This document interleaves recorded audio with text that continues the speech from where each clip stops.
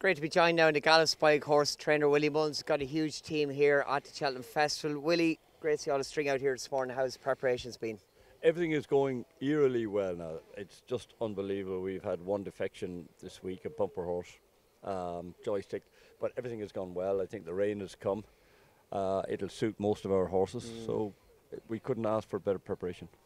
Just talking to Bernard, of course, we're seeing the gallops, and when you say the ground will suit your horse, do you train your horse in a deep gallop like this? We do, but we don't have a hill, you know, so we had Michael Bone over with us for a few months, Peter Bone's son, and I asked him after a couple of months, well, what do you think? He said it's the first time I've ever ridden on a flat gallop, which I found extraordinary. Yeah. So a lot of the English trainers, a lot of the Irish trainers now, they're all uphill gallops. So we just keep our ground a bit softer than other people because of the nature of our gallops. And the team, we got to see Paul Townend's just riding Stateman. With Stateman here, yeah, he's in great order, yeah. So they're all just heading back up now, but just with the weather this morning, we don't want them out too long. We usually graze a bit longer here, but anyhow, we'll get things moving. And Stateman, how has been his second race last year? He's had a flawless Irish campaign. As I said, everything has just gone so well. Unfortunate for Michael Buckley and Nicky Henderson that Constitution Hill misses the race, but it might be in our favour. We hope, you know. It'll be nice for Stateman to get a champion hurdle. Fingers crossed. Big opportunity for him. Yeah, Willie, you have vast experience. Great team here, but nerves? Do you still get nerves? You do, obviously, but just, you know, this year the team that's there, everything has gone right. You know, we're hoping and praying now at this stage, so we haven't time to get nerves. That's about it now. Yeah. And just in terms of the trainer to jockey, the instructions, the tactical instructions, you have obviously certain races with multiple runners. Do you tend to give it this morning, or is that done? No, I'm a bit hands off in that respect. I let the jockeys make up their minds what they're going to do. They come to me and they tell me, and more often than not I will say, that's fine, that'll do me. If they're doing something that's really alien to me, I might say, not sure that works, or we'll change something today. But sometimes I find if I go against what they say, they don't do what I want, and they get confused with what they want, and I get no ride. So it's better off, I trust all the riders, and they're all professionals, and they know the horse of the opposition better than I do. So they know maybe what's going to happen in a race, how the jockeys are lining up at the start. And I trust them, and not going to get it right every day, but more often than not they do. So I leave that department to them usually. And that's one of the things that Andy Farrell says, or the players say about Andy Farrell, he trusts them to go and play. If you get picked to play for Ireland under him, you're good enough to play, and you can go out and actually just let it go and enjoy it. And I think it's a much better place to be as a player, and I'm sure for a jockey as well. I think so. I'm always fascinated in soccer matches how managers are trying to manage the players from the sidelines. I'm thinking, you know, you train these guys, you not trust them.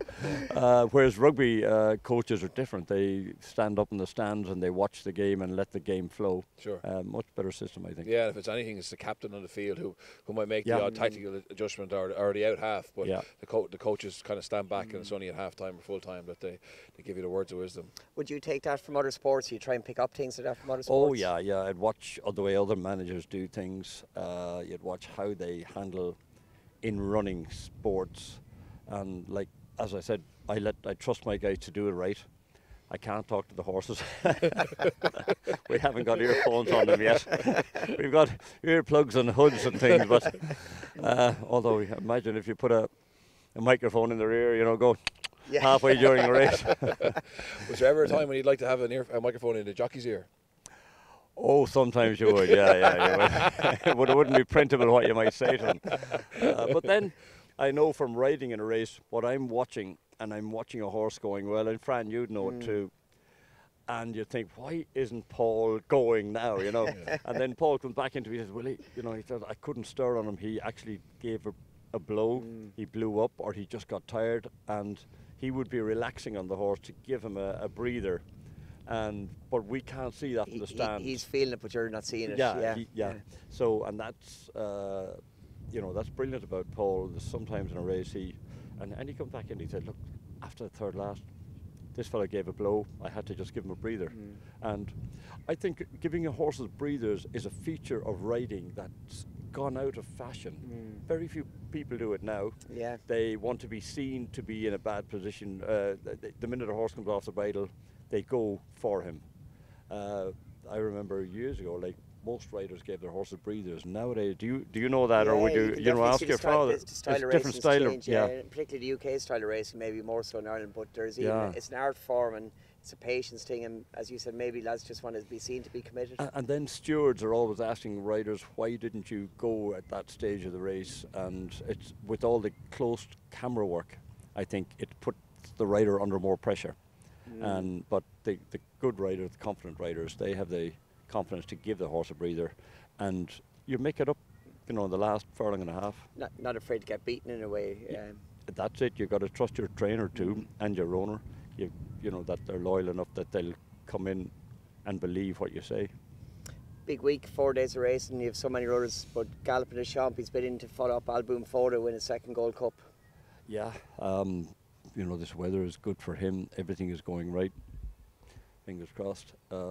It'd be great if he does, and if he doesn't, as Greg Turley said, we have an Irish one on the mantelpiece and we have an English one as well. So it's great to have one on the mantelpiece. So you go in with less pressure. And for your owners this week, it means a hell of a lot to just be here with runners and be competitive. Yeah, I enjoyed having a drink with Paddy Riley last night, and he had Flora Facil in the bumper. We're here, and he's had horses for years, never had a runner in Cheltenham.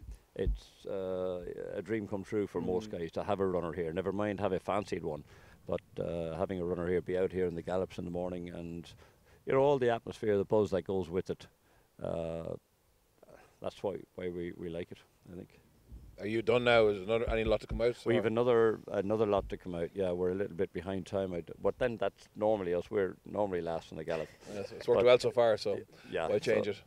Exactly. We just have to go our own pace. And, anyhow, as I said, we just keep the fingers crossed and hoping for the best. Thanks very much for your time, Willie, and hope you have a great week. Thanks. I hope you have a great week punting as well. I'll stick to Fran. So I'm not sure what his form is like, but we'll know by the end of the day. Exactly. No, not too bad. I'll be sticking with him, I think. Yeah. Perfect. Better than me punting anyway. Thanks so much. Thanks, Willie. Cheers. Thanks, Willie.